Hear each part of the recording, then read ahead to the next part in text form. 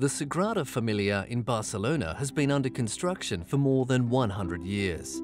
The cathedral's designer, Antoni Gaudí, once remarked that, "My client is not in a hurry." His designs were distinctive, featuring irregular and complex detail. During its early construction, Gaudí kept revising his design, and at the time of his death in 1926, there was just one accurate master plan. During the Spanish Civil War, these plans and much of the cathedral's architectural modelling was destroyed, making the job of the architects charged with completing the building very difficult. Today, digital technology has been introduced into the building work by the project's chief architect, Jordi Bonet i Armengol. It has been difficult combining the traditional with modern architectural practices, but Gaudí's complex curves and arches need a lot of mathematical interpretation.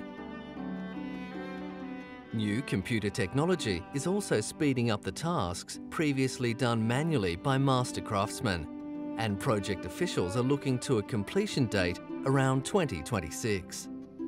Using computers to translate the architectural drawings into formal plans has helped builders with designs that are still being revised as the Sagrada Familia takes shape.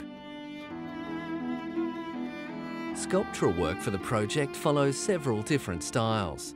Part were completed by Gaudí himself, with subsequent sculptors either following his style or, controversially, like Josep Subirachs, making no concessions at all to Gaudí. When completed, the Sagrada Familia will have 14 individual spires, each with its own particular Christian symbolism.